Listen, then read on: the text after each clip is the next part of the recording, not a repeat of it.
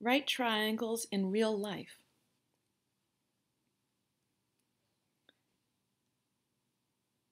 A small plane takes off from an airport and rises uniformly at an angle of 6 degrees with the horizontal ground.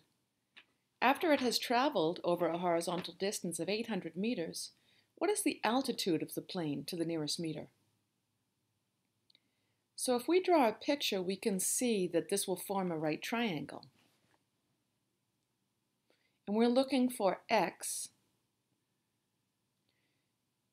which is the height of the plane after it's traveled 800 meters.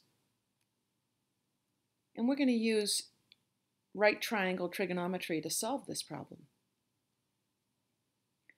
So again, here's the picture.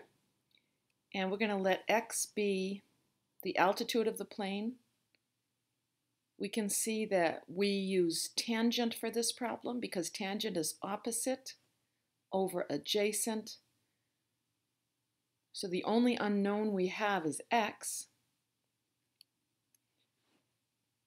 So once again, tangent of 6 equals x over 800.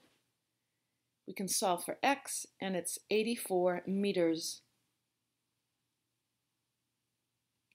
So the altitude of the plane, after it has traveled over a horizontal distance of 800 meters, is 84 meters.